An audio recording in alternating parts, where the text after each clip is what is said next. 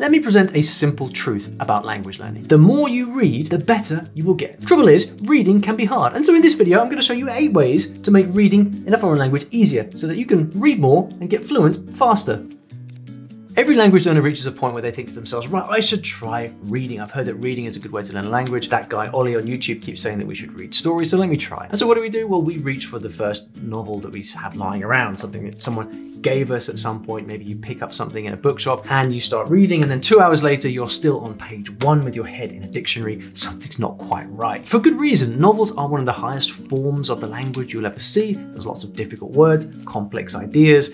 They're not supposed to be easy. As language learners, what we need to do is find a way to actually make reading accessible whilst also keeping it fun, because the big prize at the end is if we can make reading fun and a part of our daily lives, part of something we just do, then we learn naturally. So I want to show you 8 approaches that you can take to reading. Some of them good, some of them not so good, but they will all give you different options for starting to read in the language you're learning so that you can actually start doing it now and enjoy it along the way. So what's first? The first way you can make reading easier is by switching from fiction to non-fiction. Books like this, generic non-fiction books about any kind of topic that you are interested in. This is about the history of the Muji company in Japanese. Non-fiction tends to have simpler language. It's meant to convey information more than be very beautiful and flowery. So you will find that non-fiction tends to be a lot easier right away. Then you've got graphic novels, and graphic novels are often, for a very similar reason, quite simple. There's less text. You've got the images to help you. Anything that you don't understand in the text, well, you can kind of guess it from the images. Graphic novels are a really great way to read more easily, and they're available in lots of different languages. There is something possibly not available in all languages, but in Japanese, they're great, and they're called screenplays. So this is Notting Hill, the film from the late 90s, I think it was. And you've got here the entire screenplay of the film in Japanese. This particular one, they've also got the parallel text translation. But screenplays are great because, again, it's simple language, also with something that you're familiar with from the film. Often it's also spoken dialogue, which is easier than prose, and so that is also really handy. The other thing you can do that I've done, I remember I did this when I was learning Italian, was to find podcasts in the language and actually the podcasts that come with the transcript, and then you can just read the transcript of the podcast. Remember, also it's likely to be spoken, often more casual, and that's just a different source of material which you might find more inspiring. So non-fiction is generally going to be easier than fiction. If you want to read fiction though, the single best thing you can do to make it easier for yourself is to read a translation of a book that you've already read. So this book, for example, I read this in English, and then I saw it in a bookshop in French when I was in Canada. And I thought, oh, that's cool, I remember reading this, let me get this and try and read it. And immediately it's easier because you've got 2 parts when you're learning a language, 2 things you have to decode. First of all, you've got the form, so it's like, what's the meaning of these words, of this grammar, and then you've got the meaning, so what's actually happening in the story. When you read a translation of a book you've already read, meaning is taken care of. So you kind of know what's happening, what's going to happen, which means that kind of frees up your brain to then focus on the actual words in the language. So it's going to be just generally easier. So if there's a book you really like in your mother tongue or a different language, try getting the translation of it in your target language. You will find it a lot easier.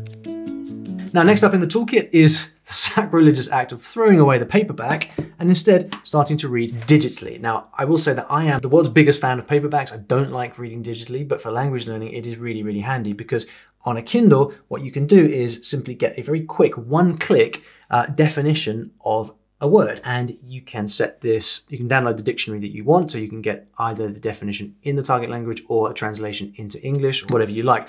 And what this does is it allows you to get your head out of the dictionary and spend more time actually reading. The ultimate goal of any attempt to read, any reading program, is to spend more time actually reading, because that's where the learning really comes from. And this is very, very good at that. You still need to bring some judgment to bear on the process, because if you're a lower level than the book you're reading, you can still spend all of your time looking at words. But if you follow the rule of only looking at words that have cropped up, say, 5 times, try to minimize that, then what the Kindle allows you to do is just to kind of keep reading in a more flowing way while looking up the words that you really need and doing it quickly so that you can just keep on reading. Very, very handy. Obviously, you don't have to use Kindle. There's a bunch of other e-readers out there. You can also do this on the computer if you like, especially for Asian languages where you've got non-phonetic scripts and things like that. Very, very handy way of making reading immediately easier. Parallel text, I am not a fan of. I know lots of people are, but I'm not. And the reason is that I think as much as possible, we should be trying to read in the target language without the distraction of English, because the more English that we have, the less we are really immersing ourselves and giving our brain the opportunity to adapt to the target language. However, it's got to be said that parallel texts will make it easier to decipher the text that you're reading. This is a good example. This is called the Japan Culture Book. So this is non-fiction rather than fiction, but as you can see, you've got the Japanese on one side and you've got the English on the other side. Now, the reason that generally parallel texts I find don't really work is because you're restricted by the material that you've actually got. Now, if you could pick your kind of dream novel, the one that you really want to read, and there's a parallel text version of that, then brilliant. But more often than not, as language learners, what we do is we go into a bookshop and we just kind of pick up whatever parallel text they've got just because it's a parallel text, and we're not really following one of the golden rules of reading, which is to consume content that you are interested in. This is a so-called compelling input. Anything that you do, as far as possible, if you choose stuff that you really want to read, it's going to make everything easier because you're motivated. So the kind of basic structural problem of parallel text is that you're very unlikely to have the thing that you really want to read available in parallel text format. But if you can do it, or if you don't care about that, then you've got the exact translation of, or the approximate translation, I guess, of the thing that you're trying to read, which is going to make it a lot easier. Now, this is one of my favorite techniques of all. I use it all the time. I'll explain why it's so good in just a second. Here's what you do. Step one, take a book you have already read in English. In this case, it's the English translation of The Devotion of Suspect X, fantastic book. And then you get the translation, or in this case, the original Japanese of that book. And then you literally read them in parallel like this. So as you turn a page in the physical book, you turn the page in the Kindle so that you can follow along exactly at the same time. Now, isn't this just parallel text? Is it not the same thing that I was criticizing a moment earlier? Well, not exactly. Here's why. First of all, you're following the golden rule of choosing compelling input. So you're choosing something that you really, really, really want to read, which you generally can't do with parallel text, remember, because you're stuck with whatever they've actually got on the shelf. Here, you're choosing something that you've read, you really enjoyed. So not only do you really like it, you've already read it in the English, so you know the plot, and then you're reading digitally, which means you've got the speed benefit as well of being able to look up words if you really need to. You could, of course, do it with two paperbacks. It's just a bit more practically cumbersome to be sitting there holding two paperbacks. So I like to do this because you can kind of hold it all at the same time. This is brilliant because you are reading stuff that you really enjoy in the target language. What's not to love?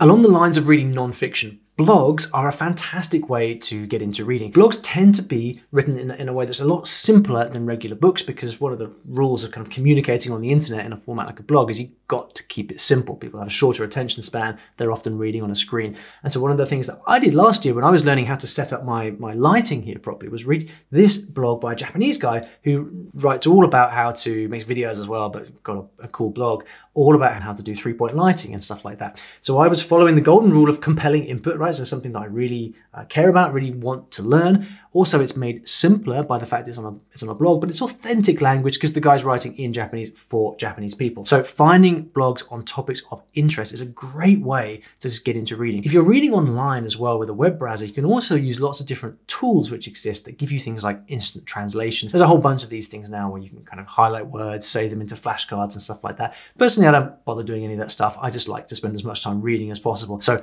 blogs on topics of interest and you're away.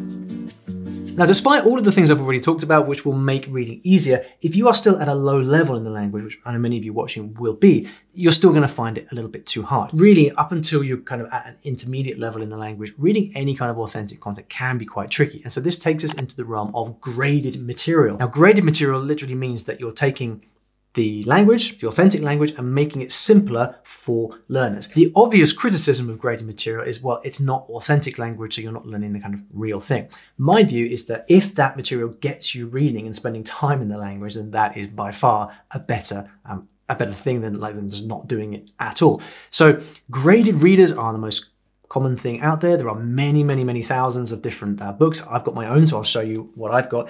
These are books. We have these in like 20 languages. These are for beginners in Spanish, beginner kind of meaning A2 to B1, so it's not complete beginner, but it's kind of low level.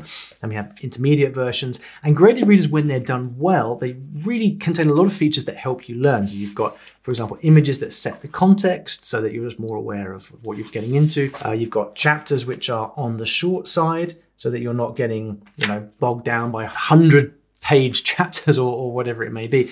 And everything is just made a lot simpler. So graded readers, they're usually fiction, but there are more and more graded readers out there which are non-fiction as well. So for example, I've been producing this series called Topics That Matter, and this is World War II in simple Spanish. We've got others on things like climate change and things like that. And so this, if you're not into fiction, which I know not everybody is, this gives you a way of actually kind of reading in a kind of simple way, but on topics that interest you. And like for me, the World War II is endlessly fascinating. And so this is stuff that's interesting at a simpler level. So graded readers, good in my book. Last but not least, we've got the famous advice to read children's books. And this is something which is kind of like everyone starts here. Go, I want to read something simple in a language. Let's read kids' books, because kids' books are simple, right? Well, in reality, kids' books are almost never simple. Most of us have forgotten what it's actually like to read kids' books. But what kids' books are not is kind of very simple stuff like John went to the shop. John said hello. Now, instead, you've got things like superworms and creepy crawlies. It's like a chock full of vocabulary, which are really, you don't need, you literally never use as an adult, like wizard hats and things like that. So children's books, they have the big disadvantage as well of not being of interest to you. If you are an adult trying to learn a foreign language, chances are you don't want to spend your time reading stories like this. I mean, you could do for interest, maybe a book that you read when you were a kid, but as a general rule, you don't want to be doing that. You want to be reading stuff that's on topics that interest you, or novels which are, kind of up your street. So children's books, really, I don't see any benefit whatsoever to using them. If you have a kid that you're teaching, then obviously you can combine things there, and everything should be tailored to your individual situation. But as a general rule, kids' books, I'd steer well away of them.